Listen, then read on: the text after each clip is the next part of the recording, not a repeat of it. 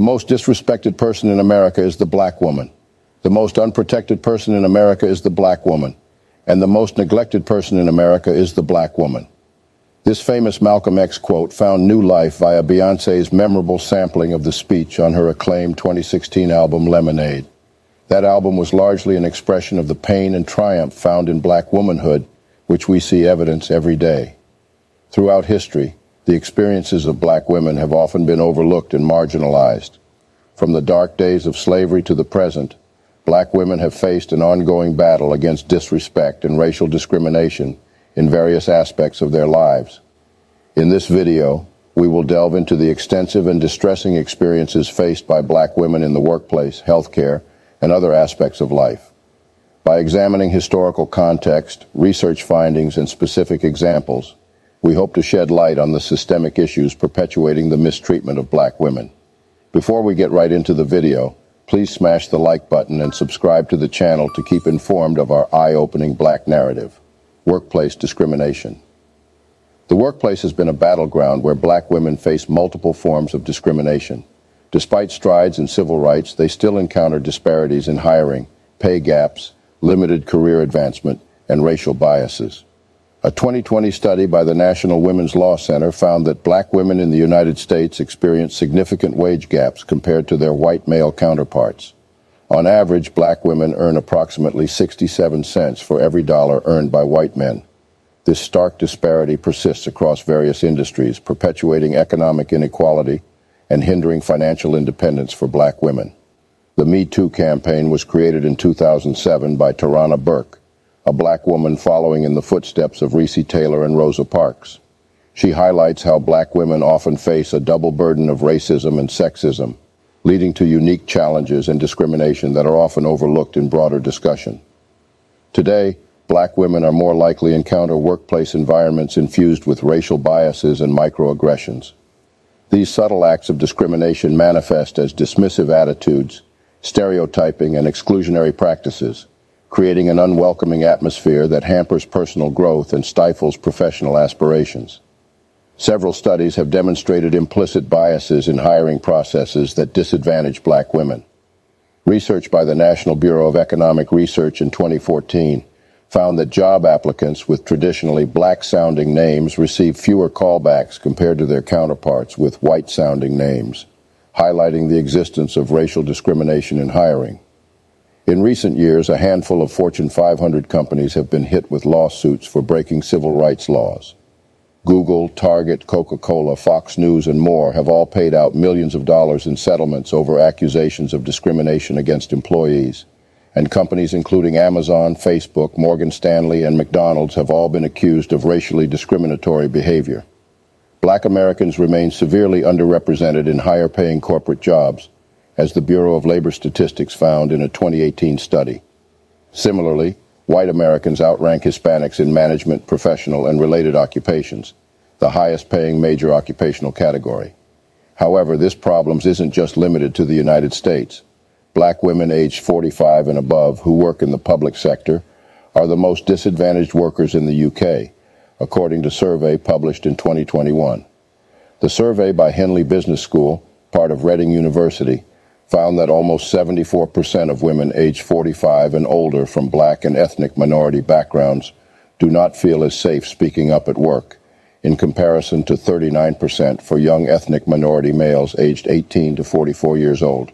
The survey also revealed black African and Caribbean employees are more than twice as likely to experience racial discrimination compared to any other ethnic group. 3/4 of black women aged 45 and above felt less respected by people they work with, compared to 63% for younger black men. For workers in the public sector, the situation only worsens. The statistics revealed public sector employees are more than twice as likely, 58%, to have reported discrimination in the workplace, compared to 25% their private sector counterparts. The report, called the Equity Effect, also found 72% of older black women are less likely to feel they can bring their true authentic self to the workplace. Throughout history and even today, black women have faced many obstacles and biases that hold them back in their careers and contribute to inequality. Despite progress in civil rights, these issues persist, creating economic disparities and preventing true equality. These barriers, combined with the emotional toll on black women and the lack of representation in leadership roles, create an unwelcoming environment that limits their professional growth. Healthcare disparities. The healthcare system, meant to provide healing and care, is riddled with deep-seated racial disparities that disproportionately affect black women. Research consistently reveals that black women face higher rates of maternal mortality, pregnancy-related complications, and inadequate access to quality health care. A significant study published in the American Journal of Public Health in 2017 highlighted that black women in the United States are 3 to 4 times more likely to die from pregnancy-related causes compared to white women. The study also found that late maternal deaths, those occurring between 6 weeks and 1 year postpartum, were 3.5 times more likely among black women than white women. Postpartum cardiomyopathy was the leading cause of late maternal death among all races, with black women having a 6 times higher risk than white women. The report attributed this alarming disparity to various factors, including implicit biases among healthcare providers, inadequate prenatal care, socioeconomic disparities, and the cumulative toll of racial stress. One striking example of the healthcare challenges faced by black women is the personal story of Serena Williams, the renowned tennis player. In 2017, Williams shared her near-fatal childbirth experience, shedding light on the urgent need for healthcare providers to listen and respond to the concerns and symptoms expressed by black women. For 11 years, Williams had known of her high-risk tendency to blood clots. In 2011, the tennis ace suffered from her first pulmonary embolism. It almost put her on her deathbed and forced her to be vigilant about making sure her health history doesn't repeat itself. She wrote in Elle that she had to rally for herself when the symptoms of a clot began to crop up during childbirth, even after the continuous dismissal of a healthcare provider. "No one was really listening to what I was saying," she wrote. "I told her, I need to have a CAT scan of my lungs bilaterally, and then I need to be on my heparin drip," Williams explained. She said, "I think all this medicine is making you talk crazy." I said, "No, I'm telling you what I need. I need the scan immediately, and I need it to be done with dye." I guess I said the name of the dye wrong, and she told me I just needed to rest. But I persisted. "I'm telling you, this is what I need." Finally, the nurse called Williams' doctor, who agreed to have things checked out. Williams then chronicled how her doctors discovered she had developed various clots that needed to be treated over the course of several surgeries. Though things could have been far more catastrophic for the tennis player, the delay in her diagnosis meant she spent 7 days in the hospital and had a painful recovery involving 6 weeks of bed rest.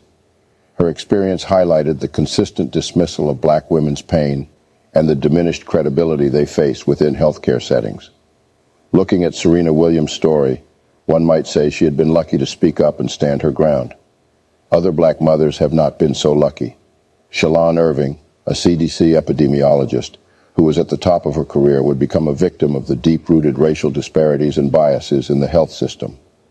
In the weeks following the birth of her daughter Soleil in January 2017, Shalon Irving didn't feel right. She had had a complicated journey to pregnancy, with several years of fertility difficulties, a blood clotting disorder, and surgery to treat uterine fibroids. Her health history, coupled with the known risks of postpartum hypertension and peripartum heart failure among black mothers, indicated Irving might require close monitoring and follow-up care after giving birth. But when her screening for postpartum preeclampsia came back negative, Irving's doctor sent her home without treatment. 5 days later, she visited her physician again, this time reporting an unwell feeling and dramatic swelling in her right leg. She had gained 9 pounds in 10 days. She was given a prescription to treat hypertension, and again she was sent home. That night, Irving collapsed in her home from cardiac arrest and was rushed to the hospital, where she was removed from life support a week later. An independent autopsy her mother ordered showed that Irving had died from complications of high blood pressure. The tragic story of Sharon Irving brings attention to the neglect and racism that black women face in healthcare. Her experience highlights the urgent need for change in how black women are treated. From dismissive attitudes to inadequate care, many black women's concerns are overlooked by healthcare providers. These systemic issues contribute to a healthcare environment that perpetuates health disparities and places black women at a severe disadvantage. Identity disparities. In addition to racial and gender discrimination, black women also contend with biases that intersect with their identities. For instance, studies have revealed that black women are more likely to experience workplace harassment in every aspect, which is often aggravated by racial and gender biases. The criminal justice system demonstrates pervasive disparities as well, as black women are more likely to be incarcerated and receive harsher sentences compared to their white counterparts. The case of Cyntoia Brown, who was convicted of murder at the age of 16 and sentenced to life imprisonment in Tennessee, serves as a haunting example of the disproportionate treatment black women face within the criminal justice system. Brown would go on to serve 15 years in a state prison in Tennessee after killing Johnny Allen, a 43-year-old real estate agent from Nashville. In 2004, Allen picked up Brown, agreed to pay her $150 for intercourse, and took her to his house. Brown would shoot and kill Allen while they were in bed. She would report to the police that she thought he was pulling out a gun and that she acted in self-defense. She also said she had been forced into prostitution by a man called Cutthroat. Though she was just 16 and a minor at the time of Allen's murder, Brown was tried as an adult. In court, prosecutors questioned her claim of self-defense, arguing instead that Brown killed Allen in order to rob him. In 2006, Brown was sentenced to life in prison after she was convicted of first-degree murder and aggravated robbery, which would have prevented her from parole eligibility until 2055.